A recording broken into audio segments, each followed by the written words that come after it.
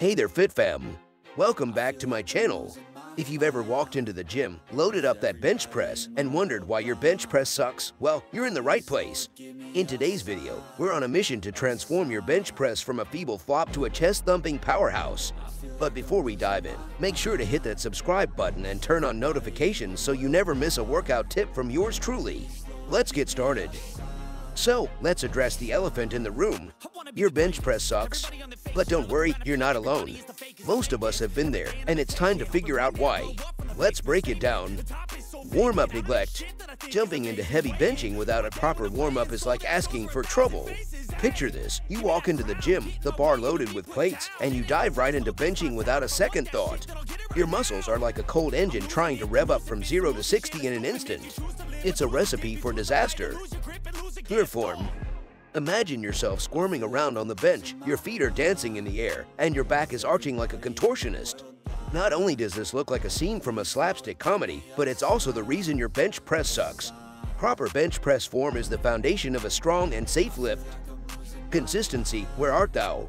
Bench press once in a blue moon. You can't expect gains if you're treating the bench press like a seasonal hobby. Imagine if you only brushed your teeth once a month, you'd have dental problems, right? Well, treating your bench press like a seasonal hobby is no different. If you bench press sporadically, your body won't adapt, and those gains will remain elusive. You need to be consistent in both frequency and effort. Set a routine, stick to it, and watch those numbers climb. No leg drive. Let's talk about leg drive, or should I say, the lack thereof. If your legs are on vacation during your bench press, you're leaving gains on the table, and that's a sin in the fitness world. Your legs are not just there for decoration, they're a crucial part of the bench press equation. Neglecting leg drive is like trying to paddle a boat with one oar. It's ineffective and exhausting. Noodle arms. Weak triceps are like kryptonite for your bench press. When your arms feel like overcooked spaghetti, you won't be pressing much. The triceps are a primary mover in the bench press, responsible for extending your elbow and pushing that bar up. Last but not least, the chicken wing syndrome. If your elbows are flaring out like you're trying to impersonate a chicken, it's a surefire recipe for disaster. Flared elbows not only put excessive stress on your shoulder joints, but also weaken your pressing power. Now that we've identified the culprits, it's time to lay down the law and fix that weak bench press once and for all. Here's how. Number 1. Warm-up. A good warm-up might include light cardio, dynamic stretches, and specific warm-up sets for the bench press. Number 2. Master the setup. I can't stress this enough. Get your setup right. Your bench press setup should be so on point that NASA would be impressed. Your back should be firmly planted on the bench with a natural arch, shoulder blades pinched together, and feet flat on the ground.